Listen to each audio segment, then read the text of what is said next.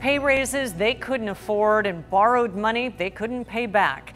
Evidence of possible fraud leaves the Sweetwater Union High School District without a superintendent. Thank you for joining us. I'm Kimberly Hunt. ABC 10 News reporter Jennifer Kastner is digging into the audit that led to the termination.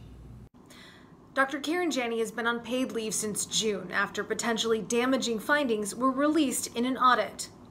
Strong emotions Tuesday from Sweetwater Union High School District parents after learning that Superintendent Dr. Karen Janney has been officially terminated. The district has not been open with the public about everything that's gone on. Nadia Kinayub's son goes to Eastlake High School. We don't know what's going to happen. We don't know how the schools are going to get affected or how many teachers are going to be available for these kids. Tuesday afternoon, a district spokesperson wrote to ABC 10 News that the vote happened in a board meeting Monday night. Video of it from the district only refers to the termination of an employee. Termination notice of one certificated management employee with a vote of Hall yes, Pike yes, Aguda yes, Solis yes, Tarantino no. The Sweetwater Union High School District Board of Trustees provided Dr. Janney a 90-day notice to end her employment agreement. On behalf of the entire Sweetwater community, we want to thank Dr. Janney for her many years of service and dedication to the district, its board, and our students. According to Transparent California, Dr. Janney's pay and benefits combined were nearly $294,000 in 2019.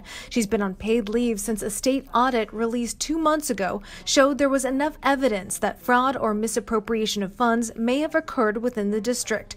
Findings also revealed that the board relied on inaccurate financial information when they approved salary increases for employees, resulting in pay raises they could not afford, and that the district borrowed from capital projects to pay for operations without a method of replenishing those funds.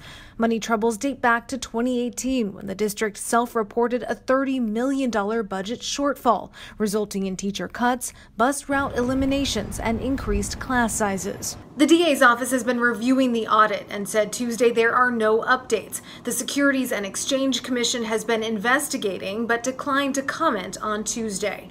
Jennifer Kastner, ABC 10 News.